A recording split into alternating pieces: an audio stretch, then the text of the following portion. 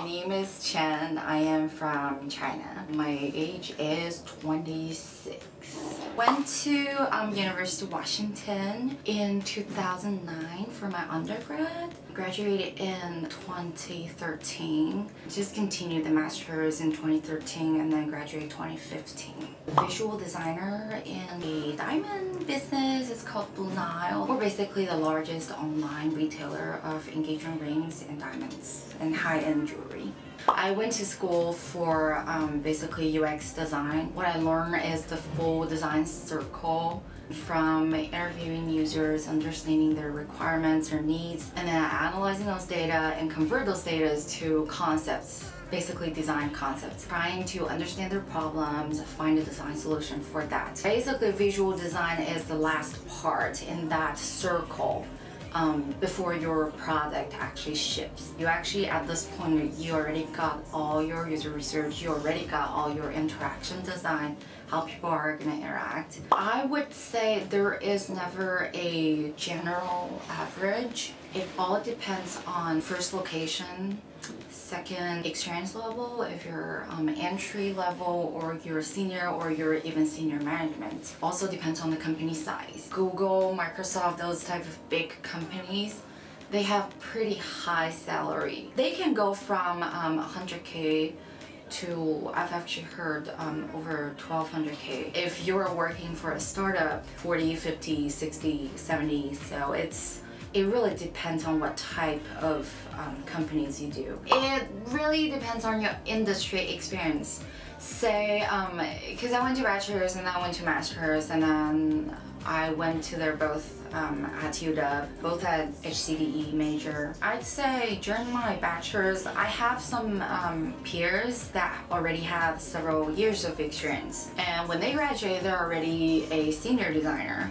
Of course, that's gonna increase their salary and then they're already senior level. For me, I didn't have that much of a industry experience. So even with a master's degree graduating, you're still fresh, you're still entry level. So it really just depends on your industry experience. I don't think it's like some other majors out there maybe, but this major really depends on your experience. The really best way to get into it is the internship experience. When you get to that job interview, they are looking at the candidates that are the same. The candidates they have are all very fresh, all have like 2 to 3 internship experiences. How do I pick the best out of from there? It really depends on what did you do on your internship. Of course, the company name also matters. If you're doing for Google, if you're doing for Microsoft, yeah, great. Or if you're only doing a startup, it's also great because I know lots of company, they love the startup experience because it's more fast-paced, it's more stressful. You probably do a lot more job than other people in the big companies because you know when it streamlines to you, you got that piece. But for a startup, you get the whole piece. Totally locked out. Freshman year, I had 2 roommates. I was gonna go to civil engineering. After I think 1 year, I went to see the advisor and she's like, "What's your GPA? I don't think you can get in." I had like 3.4 or 5. I was like, this is okay GPA. Probably for international students, they're like 3.8 or 3.9, but I'm like average. She's like, "No, you probably can get in." I was not super into physics. I hated physics. I suck at physics. So I went back to my dorm and I was like talking to them, and then this one roommate said, "Hey, why don't you check out HCDE? I just went to talk to their advisor today. She's really nice, and why don't you try it? You like design, right?" I'm like, oh yeah. So I scheduled a meeting with their advisor. She is like explained everything about the major. At that time, I think it was just a few years back, it was still called technical writing. I didn't know anything about UX at all at that time. This was back in like 2010. Like she explained everything. She's like, you're basically the bridge between technology and users. My GPA was pretty good for that major. Got in, and then you know, along the way I got more interested, so that's why I say I'm lucky because I didn't really know if I'm gonna be interested. but indeed I'm pretty good at it. Part of the reason is because I didn't really have a clear plan for myself in my senior year. I didn't really start looking for a job early enough. At that time, I didn't really have a clear plan for my future. If I'm gonna stay in the United States or do I go back to China, because all my family and friends are in China. And I lucked out again. Did pretty good. Worked out. In my opinion, it depends on what you want to do in the future and what the major is. If you're in, like, say, psychology or those very research focused areas, getting a master's, even getting a PhD is more valuable. For myself, academically, I didn't get that much of a benefit out from the master's. Doing UX design, the most important thing is the practical experience. That's a student visa. As long as you're staying at school, your student status is valid, that visa, you can always renew it. For international students, you have to study for, I think, a full academic year. I think you have to complete a full academic calendar year before you can get C.P.T and start work out of off campus. But before you can work on campus, I worked in the cafeterias. That was actually pretty helpful for me. Your language is going to be a problem. Your communication style is going to be a problem. Your cultural difference is going to be a problem. Even though you're like washing dishes or you're in cash register, it's pretty easy for you to actually communicate with people, and that's a great experience for me. If you are in the process of getting your degree, you can apply for C.P.T. That is a work permission the school gives you to work on whatever job that's related to your field of study. That is called C.P.T. That's before you graduate. And then after you graduate, you can apply for O.P.T. That's another thing that's the school will sponsor it, but you have to apply for it. You have to pay for it. You can only get O.P.T. if you haven't used the 12 months of C.P.T. before graduate. You have to prove that your work is related to your study. For all majors, you have at least 1 year for O.P.T. And in this 1 year, you can apply for H-1B or for green card. Maybe you get married. That's the easiest way to go. But so if you're in STEM major, you have 3 years of O.P.T. after graduate. And lots of people, you don't really use up that 3 years because you got a job at Microsoft. By 3 years, you already have your H-1B because you can have that lottery for three times, blah, blah, blah, if you calculate the time right. In between the 0 and 36 months of O.P.T, you can actually apply for H-1B. But H-1B is not school related. At this time, school is out of your way. H-1B is a temporary foreign worker visa. You have to have your company to sponsor you, and your company have to pay a couple $1,000s, and then you have to pay the application fee. Big companies, they don't care about it. The employers, if they have never hired international students before, they don't understand this. They just have this amount of visas to give out for H-1B visas. 20K for a master's, yeah, I think 65K, whatever number is, might be wrong. 65K for all the others, including the masters who didn't get selected for that 20K.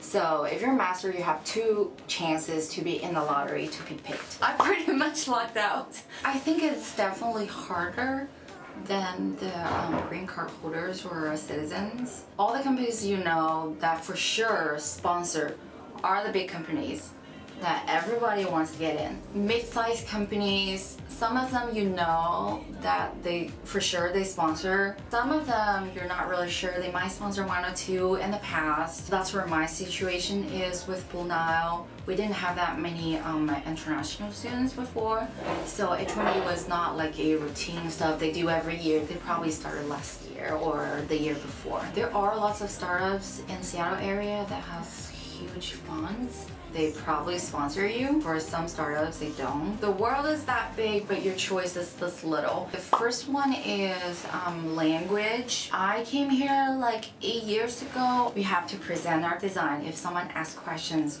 you have to respond with pretty logical reasons behind your design. Otherwise, you're just doing like out of nowhere creative work. But language is really, really hard. It is, especially for international students. Of course, we're all not native at all. That would be your biggest challenge, especially at beginning. When looking for jobs, you got no problem presenting your resume, or for us, we have portfolio. When it comes to the interview, when people try to talk to you, all the candidates in front of them are basically the same. They're really looking for whoever is a fit in their culture. But that comes to the benefit too, because you're from another culture, and like I am from China. I grew up in China. I shop in China, so our company has an office in China. I can help them translate some email promotions in China. Multicultural background is actually a huge plus in some cases. So when I went to master's, I was super aggressive because I only had 2 years. That means 1 summer, and then summer is the largest chance you get internships for all the companies. Like September, October, I am already going to all the career fairs. There are like a lot of career fairs at UW, like a lot. Whatever career fair, like business career fair, I went there. I was super aggressive. Starting early, one of the benefits is you're gonna get calls pretty easily. When you start early, it's okay, you still got time if you don't get interviews, if you don't get internship offers. If you totally failed an interview or you just can't talk at all, it's okay because you still got time. You get more experience about interviews. It is a job that you get good at when you do it a lot. I have some fails. You have to experience that because you have to get used to it. It's not like you're bad or something. You just don't match. It's really about matching. On my way to school one night, this lady called me. They're like, "Hey, it's this Qian. Hey, we're from Concur. We met like a month ago in a career fair." "I can't remember you." But I'm like, "Oh yeah, I remember you." And then they're like, "Oh yeah, we have like an in-campus interview sessions tomorrow scheduled. We're scheduling all the people. Would you like to come?" "Yeah, I am looking for a UX Design Internship." They're like, Yeah, I know.